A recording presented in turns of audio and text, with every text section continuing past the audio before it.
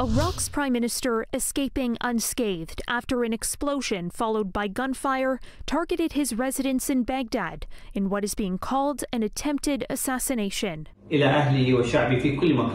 a televised speech, Mustafa al-Kadhimi announced he and his entourage were safe. Cowardly missiles and drones do not build countries or our future. I invite everyone to a calm and constructive dialogue for the sake of Iraq and the future of Iraq. 3 drones were reportedly used in the attack, including 2 that were intercepted and downed by security forces.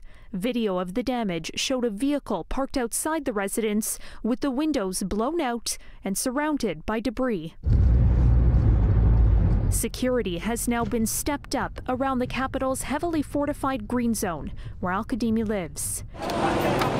The area has become a flashpoint for tensions after last month's election, which saw Iran-backed militias lose much of their parliamentary power.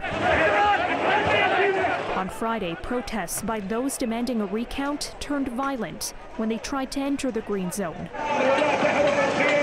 with government forces firing tear gas and live ammunition. Supporters of the parties disputing the election were camped outside the green zone again on Saturday, while funerals were held for those killed in the clashes. Al-Kadhimi has ordered an investigation into the deaths. Residents in Baghdad are condemning the failed attempt on the prime minister's life. This man is calling for a united front to prevent inner turmoil, he says, that aims to destroy Iraq and its sovereignty. Both Iran's foreign ministry and the militia leaders have condemned the attempted assassination, with one leader quoted by Reuters as saying no one in Iraq has the desire to waste a drone on the house of a former prime minister. Now, Canada is among the countries also expressing its condemnation.